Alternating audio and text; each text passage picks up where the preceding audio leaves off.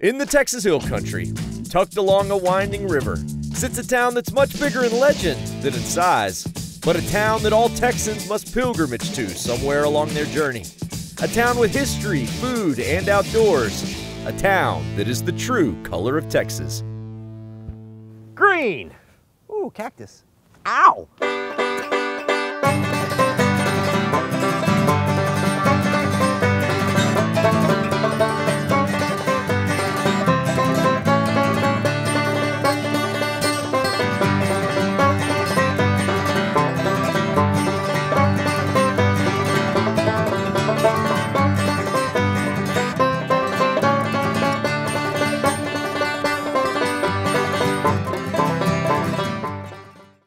This episode was made for y'all with the help of our awesome partners. Check the caption for more info.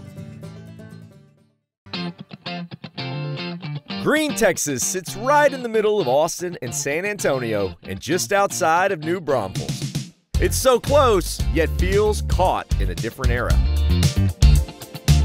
Welcome to Gruene, and for the love of Texas, please don't call it Gruene. But this community was founded in the 1850s by German farmers. And like all farming communities, it's had both boom years and bust years, to the point of being almost completely abandoned. But those days are long gone, as this charming little burg has so much going on. Let's just say it makes other towns green with envy. You like that one? Gruene is a tourist town, plain and simple. In fact, it's not even really a town anymore, as it's officially part of New Braunfels. The population is 20 people, give or take 20, and it covers a not-so-Texas-sized 25 acres. But it's got more history than some towns 1,000 times its size. The community was named after H.D. Gruene, a German businessman who owned the mill, mercantile, and basically everything else in town that existed to serve the German families in the area. But by the 1950s and into the 70s, the once thriving burg had become a ghost town. And any story about what Gruene was then and what it is today must start in one place: Gruene Hall. The oldest continually operating dance hall in Texas, a place that is as Texan as it gets, where we're gonna sit down by the stove with one of the two visionaries that revitalized this town, Mary Jane Nally. You know, you hear Gruene Hall, and it's got so much history, so it's iconic in Texas. And you look around, I mean, it's just a wooden dance hall with a potbelly stove right here. There's not really much that's changed. This has always been a dance hall, still is a dance hall. Okay, and the year it was built was 1878. 1878. It's older than dirt. Yeah, pretty much, right? For the first 100 years of its existence, Gruene Hall was just a place for locals together, a place to dance, have family reunions, and even vote in local elections. Was it thriving? No, but it was still standing. And then in 1974, Mary Jane and her business partner Pat Moloch walked in here and instantly knew this place was worth preserving. When he came here, he just saw this rawness about this place that he really loved. The whole ambiance. It's still here. It's still here. There's this feeling when you come in, and I get chills still here talking about it. I mean, it spoke to y'all, right? It did. I mean, it spoke to Pat very strongly. And did you ever envision it being what it is today? We kind of did, but not exactly. Yeah. I mean, I think the thing that's important to remember is that we really didn't do much initially. Yeah, okay, People just loved it the way it was. And literally the music. The music brought people here. Sure. It's been the core of the town the whole time, and it still is.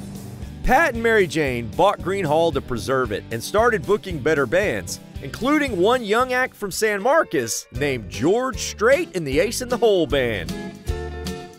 And they were just one of the bands that we'd have once a month play here. Okay. Yeah. It's like, I guess we got to fill the gap. Call George and the Ace in the Hole Band. All right, that's fine. Yeah, that's so fine. for like 3 years, he played like once a month or twice a month. Yeah, and then it was just a combination of things. George got famous, then the next thing we know, somebody else is doing a commercial here, and then over the years, just things kept happening.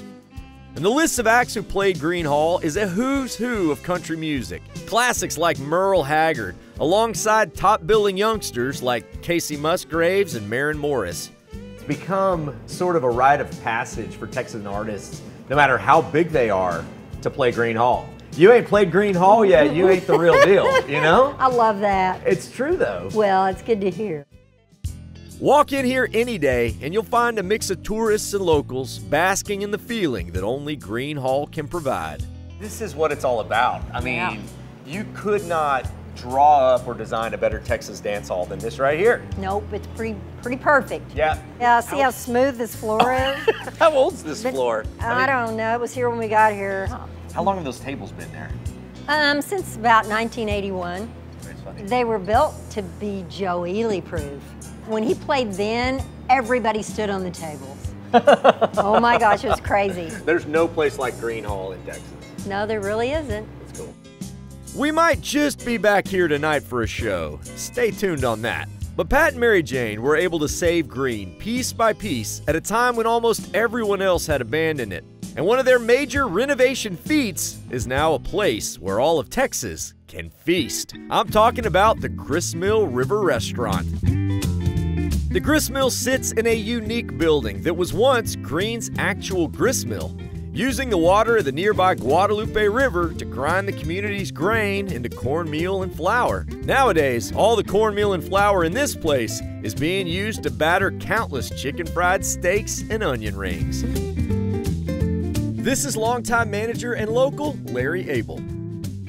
You see it now and you go, oh yeah, it was always going to be this great entertainment district, but you know, to have the future vision back then, when you see nothing but a bunch of broke down, dilapidated buildings, and you think, someday people are going to eat chicken fried steak and onion rings in there. But look, this is a one-of-a-kind sort of place. We went slow, and we've added on every few years. Grew and we grew to we are today. Try to keep the same home feel, everything from scratch every day, and good service, good food, good ambiance. Yeah. Ambiance is a lot. The textures in here are just incredible between the wood and the tin, brick.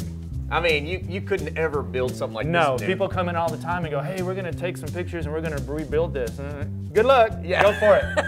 Try it yourself. See what you get. Let me know how it goes. Exactly. During the summer months, this place is packed. Half the folks dressed up for a nice family dinner, the other half rolling off the river in flip-flops. But during the winter, well, it's all about the roaring fireplaces and comfort cooking. And between the ribs, the fish, and the burgers, well, you cannot go wrong on the menu. But for me, well, I can't pass up their house specialty, chicken fried steak. Chicken fried steak, we've been voted, best here, best there. We just use the same recipe we used in 1977. To me, the cream gravy on top hits the... Is there anything that's bad with cream gravy on it? I mean... No. Yeah, no, everything gets a little better with cream gravy. Yes, sir. I knew my order before I walked in. Just a little time for me to warm my own buns, and now it's time to eat. All right, here it is. Texas epitomized on a plate. Chicken fried steak, lots of cream gravy, mashed taters, and, of course, green beans. See that? Green beans. Green. How do you spell that, green? Well, yeah, G-R-U-E-N-U-E. U before E, except after G. E before U. I can't remember the rule how it applies to green. Here we go.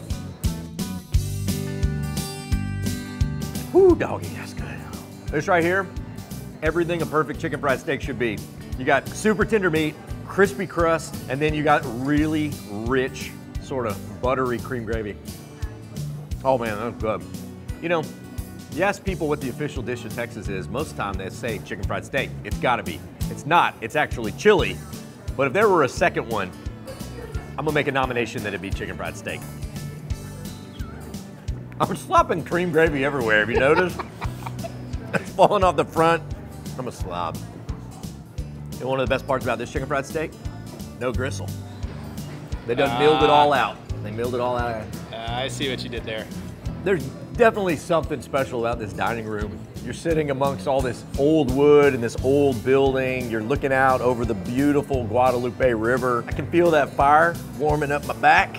I don't think it scientifically flavors the food, but it tastes better in a dining room like this, no doubt. All right, now that my belly is full, it's time to hit the streets of Gruene.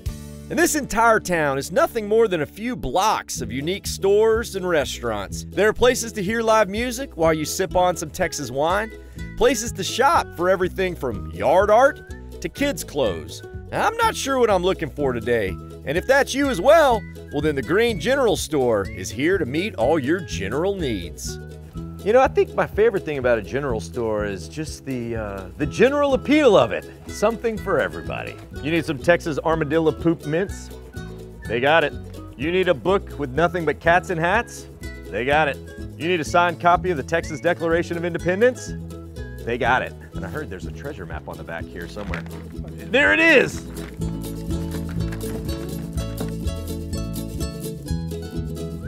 This right here is one of the best sounds known to man. That's good. Hey, Daniel. Oh, that's Do I have any creepy. chicken fried steak left on my face? Ooh, ice cream. You know, I did need something to wash down that chicken fried steak. Hi, how are you doing today? Oh, I'm doing awesome. But I think my day would be more awesome with a Coke float. I can do that. All right.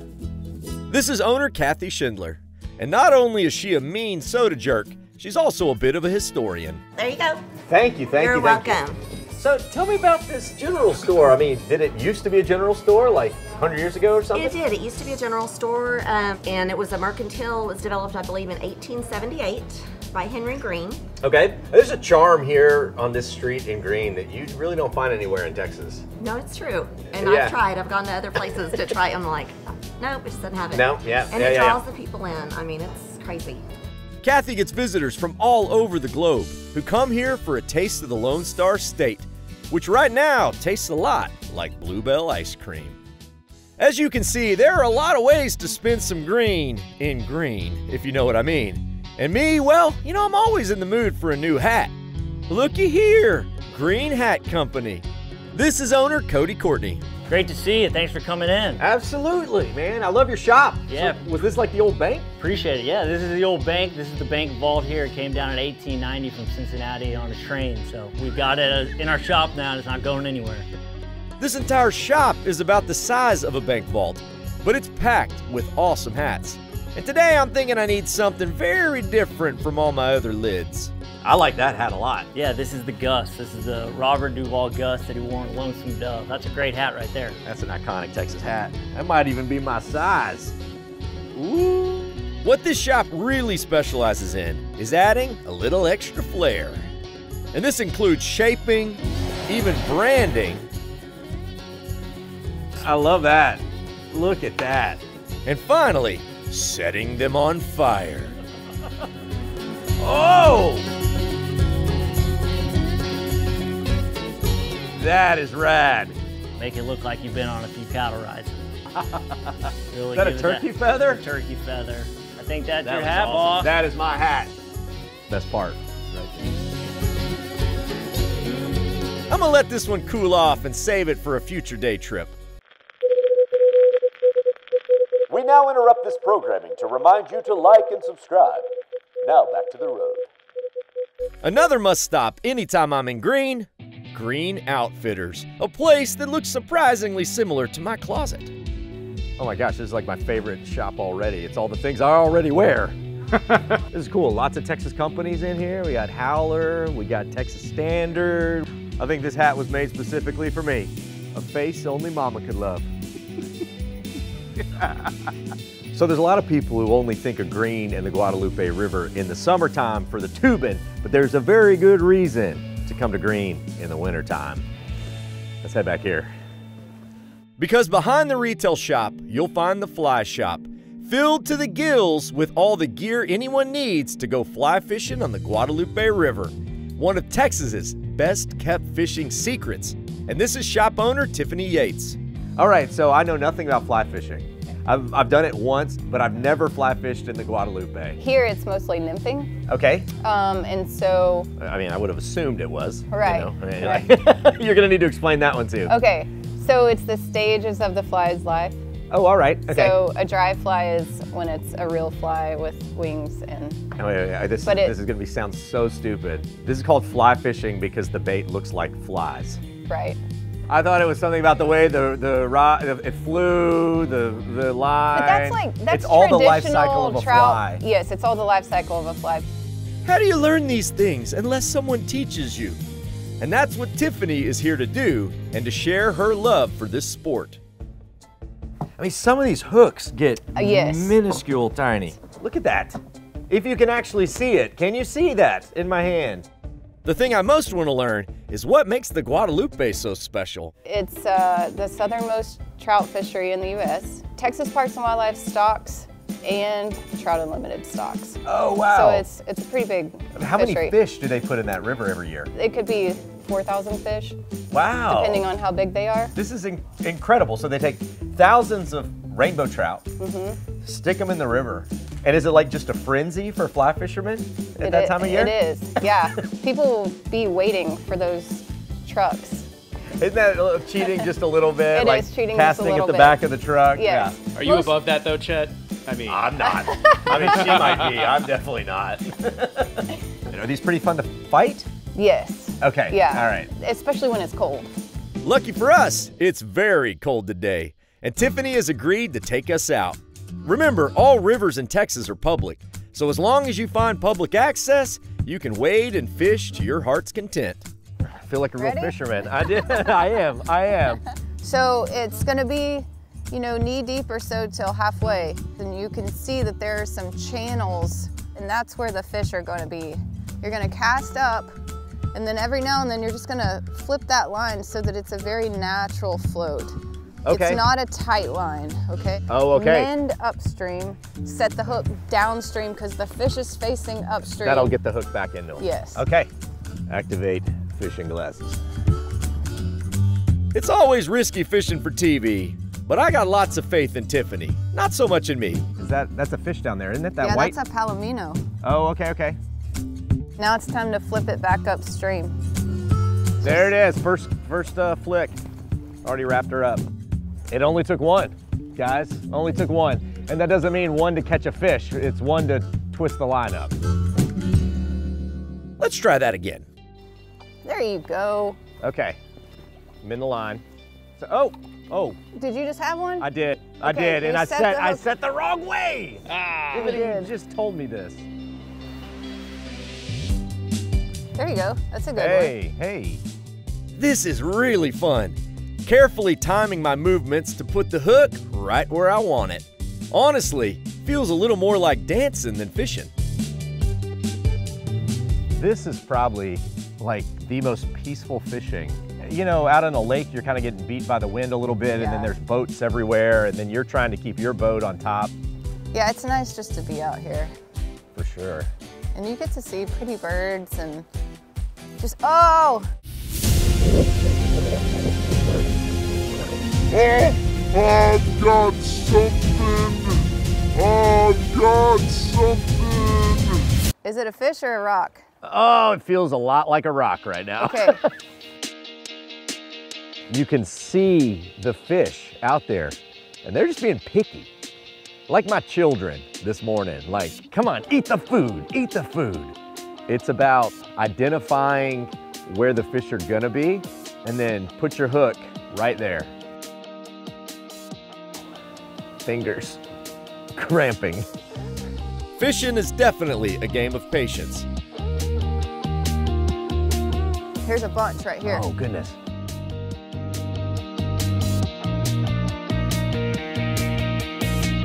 Got one. Yes! Way to go! Way to go! All right, turn your rod to the left for it, tight. Reel it, reel it, reel it.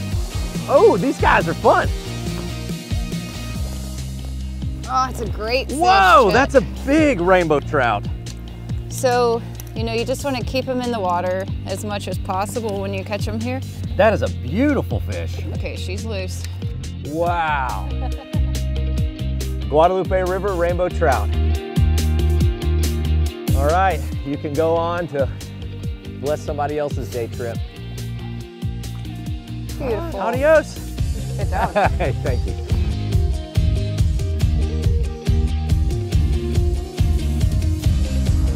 This has been awesome. And I know it gets said a lot, but it's not about catching the fish, really.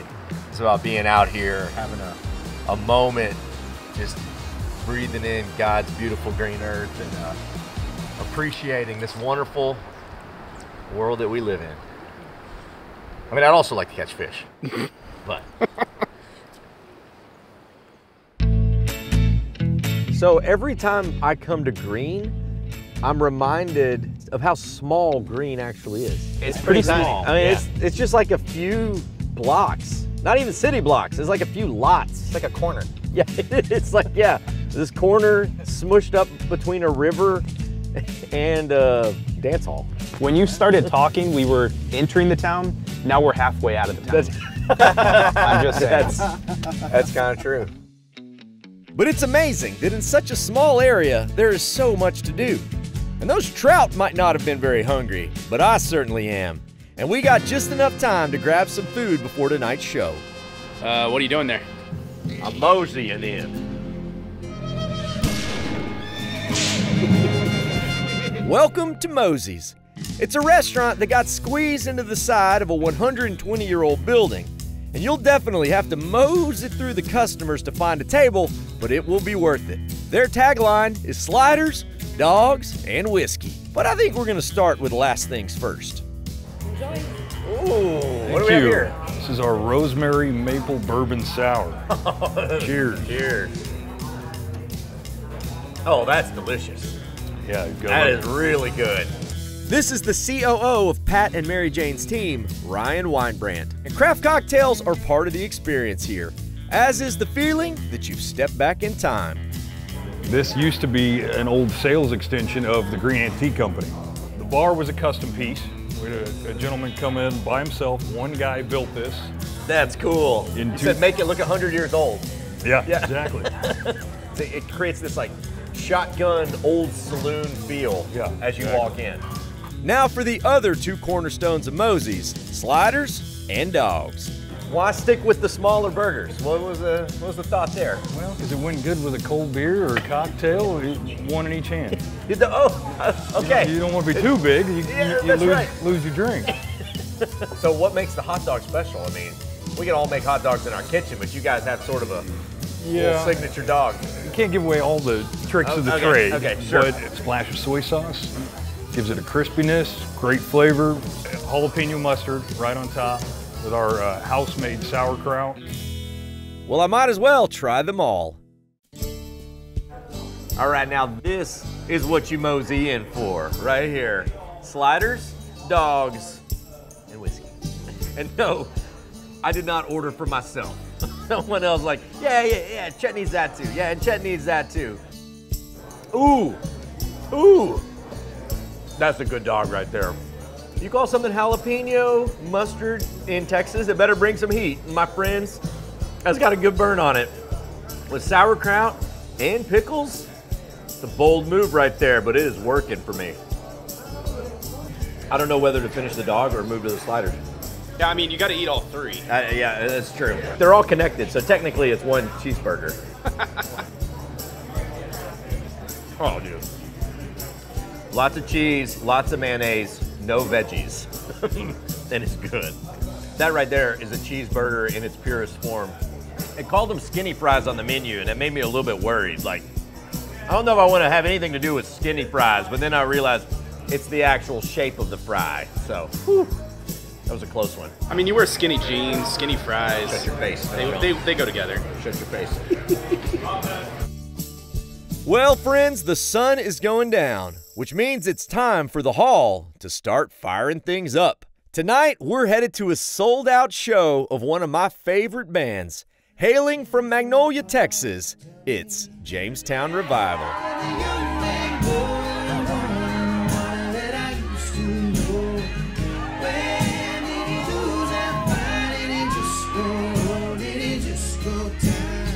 From the blues of the Guadalupe River to the golden browns of delicious chicken fried goodness, and from the iconic white facade of the hall to all the shades in between, this, my friends, is the true color green.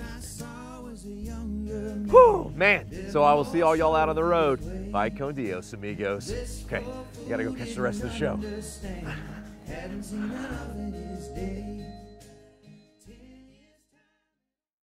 Howdy, y'all. Follow along with my adventures at Chet Tripper on Instagram and at The Day Tripper TV on Facebook and YouTube. Or head to thedaytripper.com for travel guides, past episodes, and info on our mobile app and Team Day Tripper. This episode was made for y'all with the help of our awesome partners. Check the caption for more info. Howdy, y'all. Chet the Day Tripper here. Thanks so much for tripping with us. Remember, while you're here, like this video, subscribe to our channel so that we can stay out there on the road and keep on tripping. Did we miss anything in this town? Leave us a comment, let us know. We love finding out about new stops with all of your tips. And if you love Epic Texas Day Trips, remember to check our channel. We got a lot of them on there. Also, don't forget, if you want some sweet Day Tripper merch or another cool Texas-made product, come see us in Georgetown at the Day Tripper World Headquarters. You can also shop online if you check the link down there in the caption. All right, y'all. Bye con Dios, amigos.